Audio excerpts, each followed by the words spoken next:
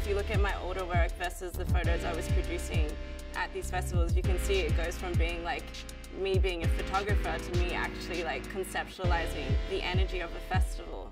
And so I think that's where the transition happened. Roll camera, Gary.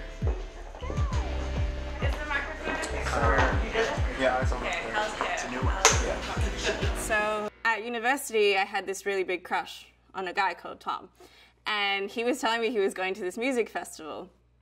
And I was like, oh, what is that? Like, and he's like, it's Blues and Roots, Angus and Julia Stone are playing, like, you should come. And I'm like, yeah, actually, I'm gonna do that. And so I emailed the festival and I was like, hey, I've been taking photos for a year.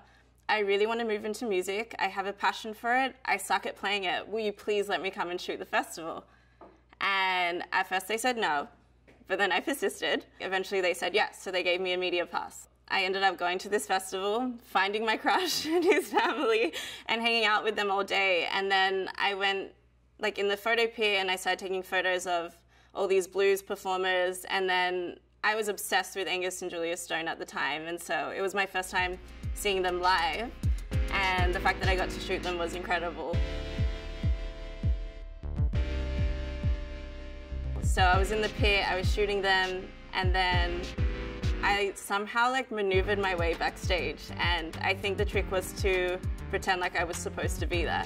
And I found Angus Stone there dancing, and then he comes up to me out of nowhere and he grabs my hand and he starts spinning me around and we're both dancing together.